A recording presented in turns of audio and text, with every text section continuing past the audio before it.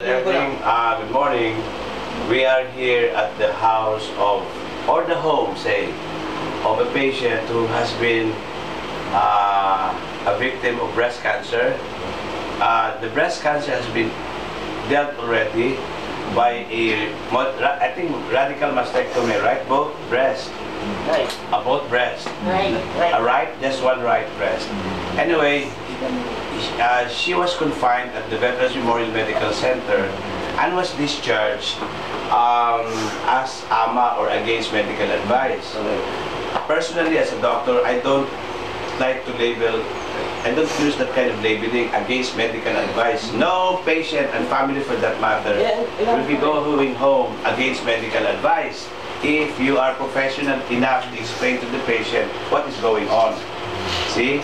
Now, it may look like against medical advice, but the reason behind it is financial sometimes. If you cannot anymore pay the exorbitant bills of the hospital, then you will just decide, I'm going to go home. I will not drain my family's resources, no? But to label a patient against medical advice, that's a baloney. No patient in his right mind will go out of the hospital not fully treated. Okay? Now, in as much as I do home healthcare treatment, your case I can manage at home. Good enough, we are blessed with a good antibiotic that I brought here. This can cover for at least 7 to 10 days already. No need to buy strong antibiotics. Remember that if you have cancer, you are immunosuppressed. Now your immune system is down, and especially now that you're coughing, you are prone to infection. You are prone to have developed pneumonia. And another thing is, we would like to spell out all the phlegms in your lungs. No? So I have a nebulizing agent here. I know you have a nebulizer already. So the two major medicines are already God-sent. We have it at hand. Now you have leftover IV fluids. We will use that. We will not throw that just like that.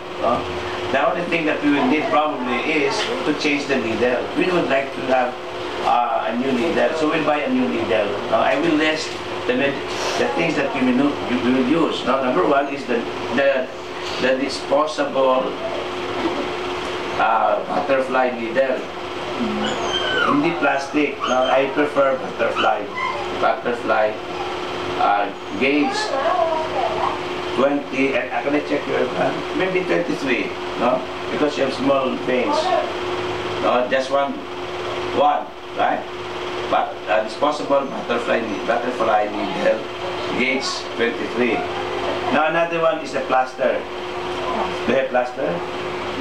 No, to hold it together. Plaster.